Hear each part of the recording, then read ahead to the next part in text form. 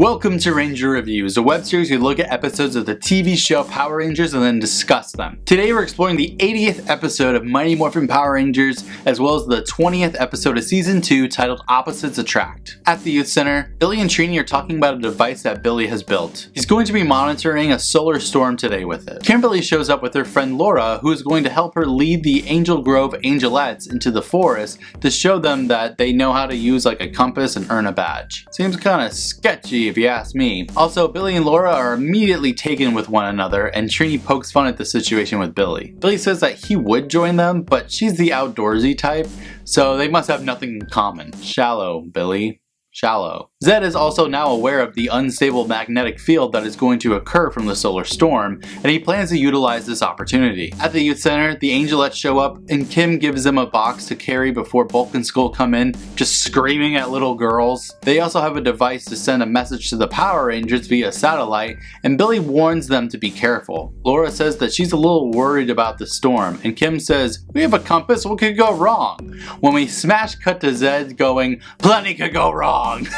It's great. Oh, and Jason, Tommy, and Zach are working out together. At Billy's lab, he looks at a monitor saying it'll happen soon. Cool. In the woods, Kim and Laura have led the Angelettes into the forest, and they tell them to walk around, and they find red flags. They've gone too far. Also, if they get lost, they'll be using the buddy system, but worst comes to worst, sit down and just scream for help. I'm not sold that that's actually going to save them.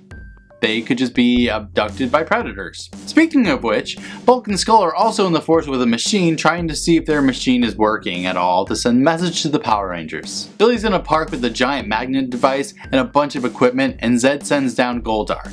And Billy just starts beating the crap out of the putties and Goldar. Man, Billy, you really glowed up. Unfortunately, Goldar steals a magnet anyways, and Billy takes his frustrations out on the putties. He wins, and he states he has to go back to the command center. Goldar is still in the park despite having teleported away, and he sets the device down, which Zed turns into a monster named Magnet Brain. He's going to control the planet's polarity. And we see that the compasses that the little girls have are freaking out while everyone in the juice bar is getting knocked all over like it's an earthquake. Also, money is just flying out of the cash register.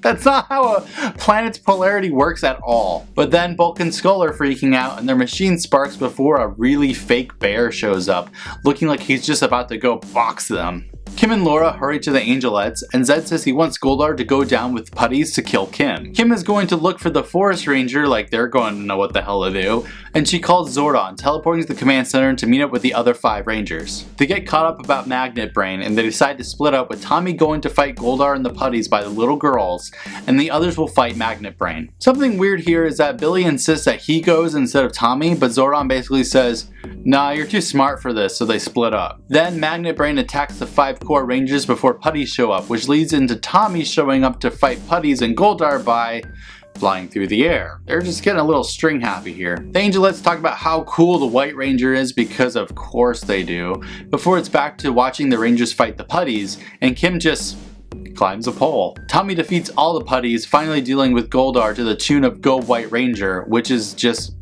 Go Green Ranger with the color replaced basically. The others are still fighting putties before Magnet Brain fires at Jason, who flies off of a bunch of piping, and he and Zach are getting attacked. Tommy kicks Goldar hard enough to make him disappear, while Kim throws a putty into a cardboard box.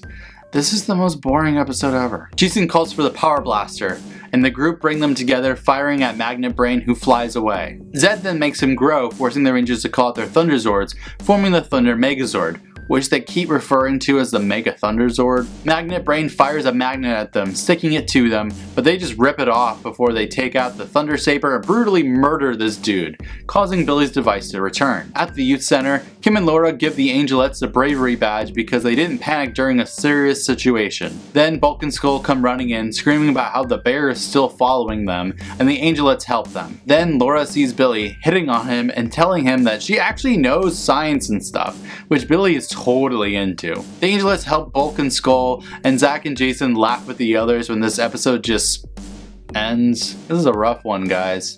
You can tell the writers are really struggling with Die Ranger footage with Zero Ranger suits, and it's showing the cracks of this 3-cent production. Unfortunately, that's not the worst news I have for you. This is the last episode 3 of the Rangers were even on set for. From now on, they'll be played by stand-ins, almost exclusively dubbed by impression voice actors in suit. And they'll just not be around most of the time. Which 3? Well, next episode will make that abundantly clear.